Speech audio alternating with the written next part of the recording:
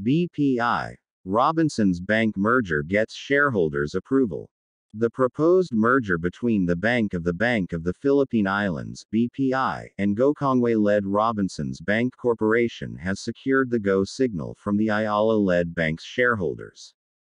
In a disclosure to the Philippine Stock Exchange on Tuesday, BPI said it held a special stockholders meeting on January 17 to secure the shareholders' approval on the merger between the two lenders, with BPI as the surviving entity, subject to regulatory approvals.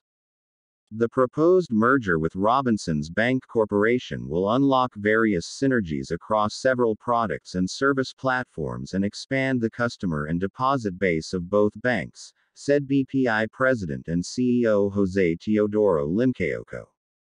Apart from growing BPI's client and deposit base, and expanding synergies, the merger will increase shareholder value by providing BPI opportunities to collaborate across the Gokongwei Group's ecosystem, which includes market-leading businesses in food manufacturing, air transportation, real estate and property development, and multi-format retail companies, said Limcaoco. The BPI chief added that the merger will also expand BPI's access to the Gokongwei network, especially to the Filipino-Chinese market segment, which has been the significant advantage of our closest competitors. Following the special stockholders meeting, BPI and Robinsons Bank will sign the plan of merger and the articles of merger to formalize the transaction, subject to receipt of final regulatory approvals. On effective date of the merger, BPI will issue primary common shares to the Robinsons Bank stockholders that will result in the Gokongwei-led bank's shareholders owning approximately 6% of the resulting outstanding common shares of BPI. The merger will be effective on the first day of the calendar quarter following the completion of the regulatory approvals, which is expected to be on the 1st of January 2024, it said. The parties are in the process of filing with the Philippine Competition Commission and will file shortly with the Bangko Sentral ng Pilipinas and the Securities and Exchange Commission, the bank added. BPI to tap Gokongwei network to close gap with bigger banking rivals. Bank of the Philippine Islands (BPI), the country's third-largest lender, is moving into a prized business segment of its bigger rivals following the $27 billion acquisition of Robinsons Bank, part of the Gokongwei family conglomerate JG Summit Holdings. Shareholders of the Zobel family-led BPI ratified the $27 billion merger with Robinsons Bank on Tuesday, which will modestly increase its asset base, depositors and profits, and also open opportunities in the lucrative Filipino-Chinese market that is dominated by Psi-led BDO Unionbank Inc. and Thai-led Metropolitan Bank and Trust Company. The merger will also expand BPI's access to the network of the Gokongwei Group, especially to the Filipino-Chinese market segment, which has been the significant advantage of our closest competitors, BPI President and CEO Jose Teodoro Limcaoco said during the meeting on Tuesday. BPI, established during Spain's colonial rule in 1851 as El Banco Español Filipino de Isabel II, is part of the Ayala Corp., the Zobel-led property, banking, telecommunications and power conglomerate. Limcaoco said they would benefit from greater access to the network of JG Summit, which owns food and drinks manufacturing giant Universal Robina Corp., property developer Robinsons Land Corp., and Cebu Pacific, the country's top budget airline.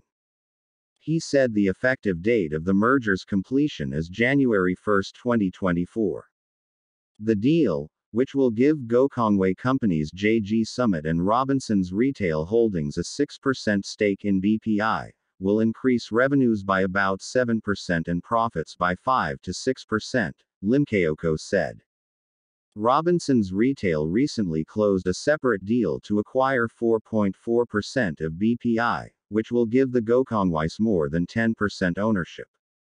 After the merger, Robinsons Bank's 162 branches will be converted to BPI while the combined entity undertakes a broader rationalization of branches and operations that would not cause any job cuts.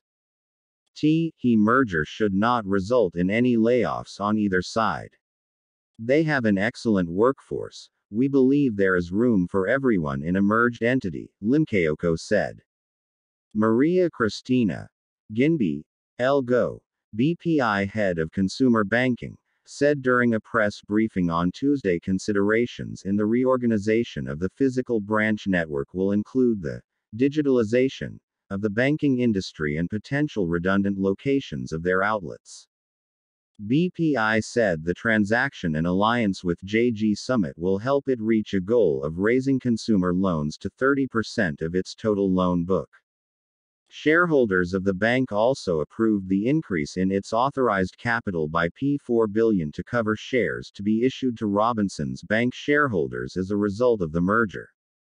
BPI, which has over 9.1 million depositors, ended September 2022 with total assets of $2.5 trillion. CREIT parent Citicorp Renewable Energy Corp. I's IPO. Manila. Listed Real Estate Investment Trust REIT, Citicorp Energy REIT Corp., CREIT, said on Tuesday its parent is eyeing an initial public offering IPO this 2023. Citicorp Renewable Energy Corp. CREC, is the sponsor of CREIT. CREC is currently considering an initial public offering IPO for 2023. Subject to the company's submission of requirements and regulatory approvals from SEC, PSE and/or other agencies concerned, the company said in a disclosure to the stock exchange. CREIT is the first renewable energy real estate investment trust to list on the Philippine Stock Exchange in February 2022. Citicorp has renewable energy projects across the country in a partnership with Ayala Corp's ACEN. BPI Robinson Bank. News. Ayala's get shareholders okay to fold in Gokongwei-led Robinsons Bank into BPI. Bank of the Philippine Islands (BPI) announced that its shareholders approved the proposed merger with Robinsons Bank Corporation (RBC), with the Ayala family's banking arm as the surviving entity. The proposed merger with Robinsons Bank will unlock various synergies across several products and service platforms and expand the customer and deposit base of both banks, BPI President and CEO Jose Teodoro K. Limkeoko said during the special stockholders meeting on Tuesday.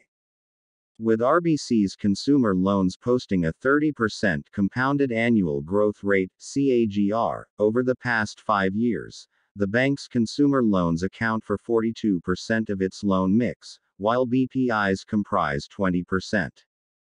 As the relatively high mix of consumer loans has been a key driver for net income growth, BPI said it is aligned with its goal of increasing its consumer loans to 30% of its total loan book. Apart from growing BPI's client and deposit base, and expanding synergies, the merger will increase shareholder value by providing BPI opportunities to collaborate across the Gokongwei Group's ecosystem, which includes market-leading businesses in food manufacturing, air transportation, real estate and property development, and multi-format retail companies, Limkeoko said. He said the merger would also expand BPI's access to the Gokongwei network, especially to the Filipino-Chinese market segment, which has been the significant advantage of their closest competitors. During the same meeting, shareholders also approved an increase in its authorized capital by $4 billion to cover the required number of common shares to be issued to RBC stockholders. RLC news after P2.5 B windfall from Chengdu. Frederick Go to wind down China business as RLC goes all in at home. Billionaire Frederick Go doesn't want any more distractions as Robinsons Land Corp. RLC focuses on accelerating growth in the Philippines in the next few years. The RLC president and CEO said the company is winding down its China operations after raking in a total of $2.5 billion in profit in the last 6 years. We've decided not to pursue China projects anymore after this Chengdu project. We did extremely well, but at the end of the day, we decided to just focus on the Philippines, to focus on the many opportunities to build here so as not to be distracted anymore, said Go in an interview with veteran journalist Pse RLC on Usapang Bilyonario, aired on CNN Philippines. Advertisement. A big chunk of our profits in 2021 and 2022 came from China, but it will stop there. In 2023, we're complete, we're done with it, he added. The Chengdu Banbian Jia high-rise project, with a floor area of 220,000 square meters, is RLC's first and only foray in the international market. RLC bought the 8.5-hectare lot in Chengdu, the fifth largest city and one of the richest urban areas in China, through a public auction in 2016. The company repatriated 90% or $200 million of its Chengdu investments as early as 2021. Usapang Bilyonario is a digital-first, hybrid magazine show hosted and produced by veteran broadcast journalist Pse RLC in cooperation with the Billionario.com team. The 30-minute TV cut airs on CNN Philippines at 8 p.m. every Monday, starting January 16. The full version or producer's cut of each episode, as well as interview splices, will be posted on Billionario.com's YouTube and Facebook accounts. Nickel News. Nickel Asia Board OKs nearly P3B more for RE-unit. Listed mining firm Nickel Asia Corp. announced on Monday that its board of directors approved the additional investment of P2.92 billion in its subsidiary, Emerging Power, Inc. EPI. In its stock market disclosure, Nickel Asia said the investments will be through a subscription to more common shares of EPI, its renewable energy arm. The company said the additional investments will fund EPI's operations, the operating expenses of its affiliate, Balearan Geothermal Inc., and the operating expenses of its unit, Mindoro Geothermal Power Corp. The investments will also be used for EPI's investments in the projects of its other subsidiaries, including the investment of EPI in Greenlight Renewables Holdings, Inc. Greenlight Renewables is a joint venture between EPI and Shell Overseas Investments BV. With the additional investment, the company's stake in EPI will increase to 95.8%. Last year, Nickel Asia said the joint venture also aims to explore synergies with retail electricity supplier Shell Energy Philippines, Inc. Greenlight Renewables was created to operate a capacity of around 1,000 megawatts by 2028. Nickel Asia has an interest in mining all kinds of minerals. It also has business in the generation, transmission, distribution and supply of power. For the 9 months to September last year, Nickel Asia registered an attributable net income of P6.9 billion, up 12% from a year ago. Earnings before interest, tax, depreciation and amortization amounted to P11.1 billion or slightly higher than the earlier year's P11.01 billion. The company said that despite the lower ore sales volume sold during the period, revenues rose by 2% to P21.51 billion, largely due to higher nickel ore prices and favorable exchange rates. At the local bourse on Monday, shares in Nickel Asia rose by 8 centavos or 1.19% to end at P6.83 apiece. Ashley Erica O. Jose. CPG News CPG, Century Properties Group Inc. Antonio Family readies P3B bond offer to take advantage of resurgent property market. Century Properties Group of the Antonio family is returning to the local debt market with the issuance of up to P3 billion worth of fixed-rate retail bonds. In a regulatory filing, CPG said its board approved the issuance of the second tranche of its P6 billion bond shelf registration that was approved by the Securities and Exchange Commission in January last year. The base offer is P2 billion, but there is an option to raise the issue size by P1 billion. The bonds to be issued comprise Series A 3-year bonds due 2026, Series B 5-year bonds due 2028 and Series C 7-year bonds due 2030.